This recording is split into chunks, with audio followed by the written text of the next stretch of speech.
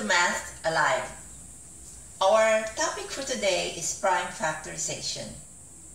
Let us first define the important terms that we will use in this lesson.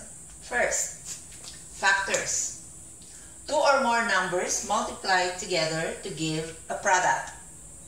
Example, the number 12. If you multiply 3 times 4, it gives you the number 12. So 3 and 4 are factors of 12. Or 2 times 6, it also gives you 12. Or 1 times 12.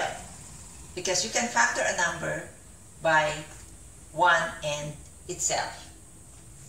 Another term is prime number. A prime number is a number greater than 1 which has no other factors except 1 and itself.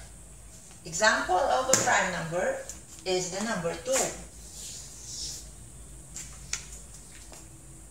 If you try to factor 2, there are no other factors except 1 and 2. Also, the number 3. It has no other factors except 1 and 3.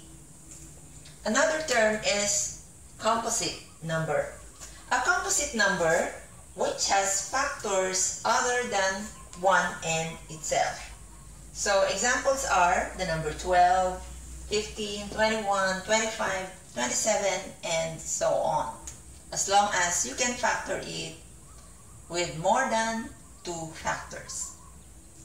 Now, let's go to the Sieve of Eratosthenes. We will try to get the prime numbers between 1 and 31 from these numbers.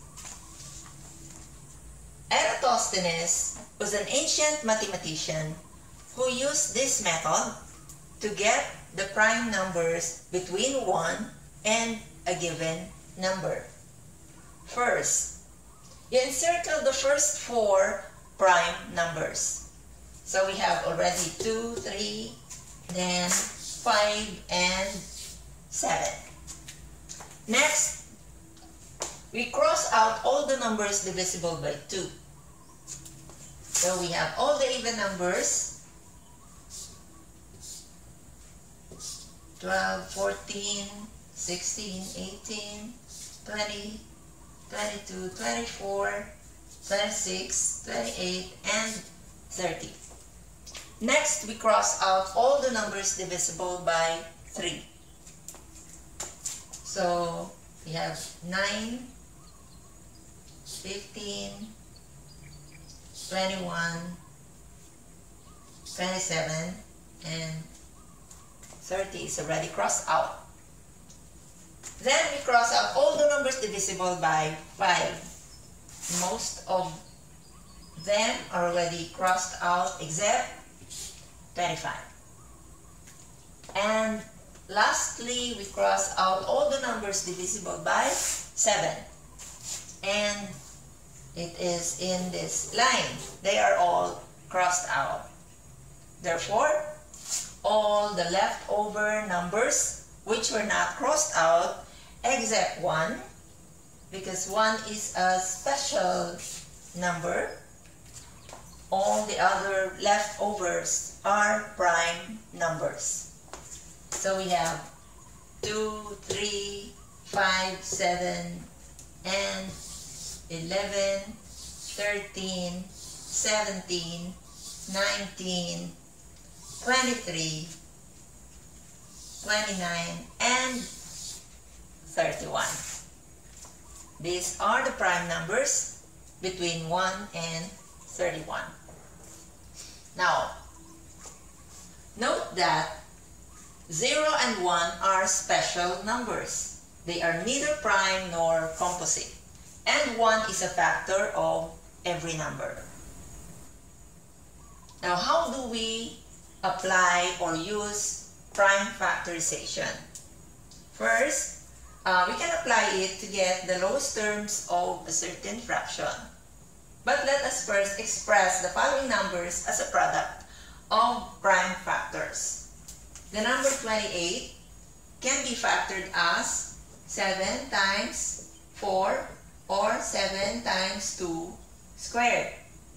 The number 65 is 5 times 13.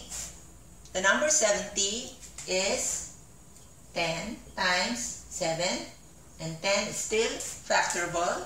So you have 2 times 5 times 7. And the number 48 is, you have 16 times 3. And 16 can be factored as 2 to the 4th times 3. Now, let's get the lowest terms of the following fractions. 28 is 7 times 2 times 2, and 70 is 2 times 5 times 7. All the numbers which are common between the numerator and the denominator are cancelled out. So we have 2 over 5 as our lowest terms. Then 12 is 2 times 2 times 3. And 48 is 2 to the 4th, or let's expand that. 2 times 2 times 2 times 2 times 3. So that we can cancel very clearly. And since all the numbers in the numerator were cancelled, it's not a 0, it's equivalent to 1. Because all the numbers that were cancelled out is equal to 1. So there is 1 in the numerator, and we have 4 in the denominator. So the lowest terms of this fraction is 1/4. And lastly, we have 65 over 70. 65 is 5 times 13, and 70 is 2 times 5 times 7. So we cancel out the 5, and we have 13 over 14. So this is a very practical application of prime factorization. And that's all for this video. I hope that this has been helpful to you, and if you like this video, please like, share, and subscribe to this channel by clicking the button below. Thanks for watching.